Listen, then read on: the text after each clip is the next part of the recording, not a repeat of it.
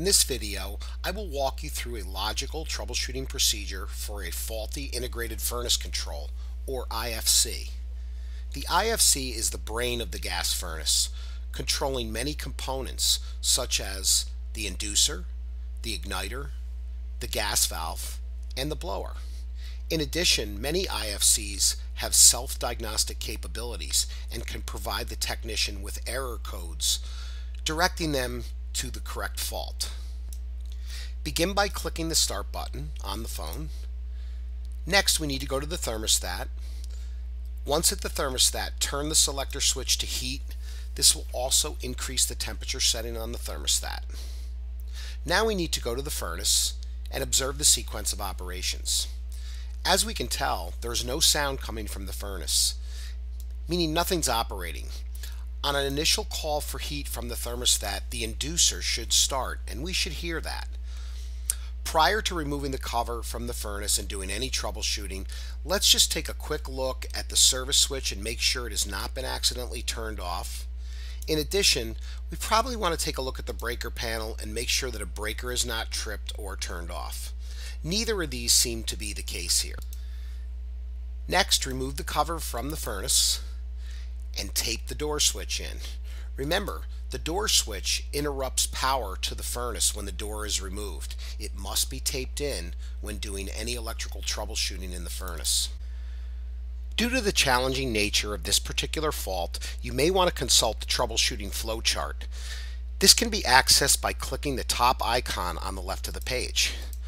The troubleshooting flowchart will walk us through the problem on a step-by-step basis.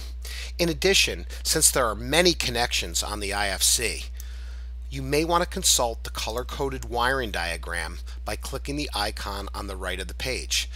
This will show you where components are wired into and out of the IFC. Begin by taking the digital multimeter or voltmeter out of the toolbox. Turn the selector dial to AC volts. Consulting the troubleshooting flowchart, our first step is to measure for 120 volts at the input terminals of the IFC. Click on the red lead and place it on the line voltage connection to the IFC.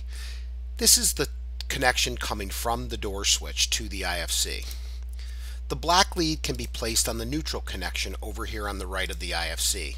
Again, consult the wiring diagram if necessary. Here we can see that the IFC is receiving 120 volts. Our next step is to check the 24 volt output of the control transformer. The control transformer is shown here and takes 120 volts and steps it down to 24 volts for operation of the thermostat and gas valve. To check the transformer output, we can measure with the red lead and the black lead at the R and C terminals on the low voltage terminal strip, which is located at the bottom of the IFC. We can see that 24 volts is measured here, which verifies that the transformer is operating properly. Our next step is to verify that the thermostat contacts are closed and sending power, 24 volt power, back to the IFC. Simply move the red lead from the R terminal to the W terminal to verify this. We can see that 24 volts is measured here, which verifies that the thermostat is in fact closed and sending 24 volts back to the IFC. At this point, the inducer should be running, but we know now that it's not running. Our next step is to check for 120 volts at the inducer motor. Place the meter leads at each of the glowing hot spots on the inducer motor. The red lead here goes to the hot or black wire, and the black lead goes to the neutral connection at the inducer.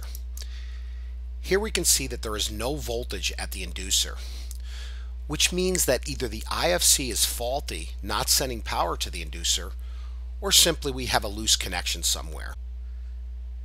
Next, we're going to remove the voltmeter from the circuit and tighten the connections at both the IFC and at the inducer motor.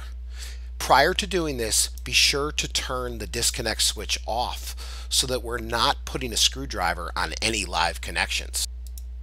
With the power off, Click on the glowing hot spots at the inducer to tighten each connection, starting with the hot connection. After all connections have been tightened, turn the power back on to the unit and see if the inducer starts. After turning the service switch back on, we can see that the inducer still is not operational. This indicates that the IFC is faulty. To replace the IFC, click on the IFC in the bottom of the furnace and click Replace. This repair will cost $300 and we are going to proceed. This solves the problem of the faulty IFC. In closing, make sure you remove the tape from the door switch, you put the covers back on the unit, and click on the broom to clean the work area. Good luck.